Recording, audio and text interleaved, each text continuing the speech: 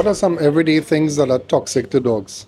So I would say grapes. Yeah, grapes are very toxic to dogs. What are everyday things that are toxic to dogs? Onions, garlic.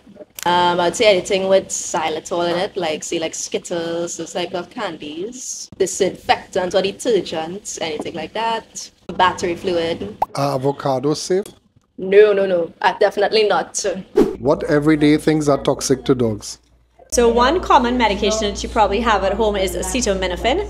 Unfortunately, that's a pretty common medication. Most of us use it, knee pain, back pain, etc. But the dose that we can take is not even close to the dose a large dog can take. It's toxic. They can't metabolize it the same way. Really, it affects their liver pretty significantly. So please don't give your dog any of your medication, especially not acetaminophen.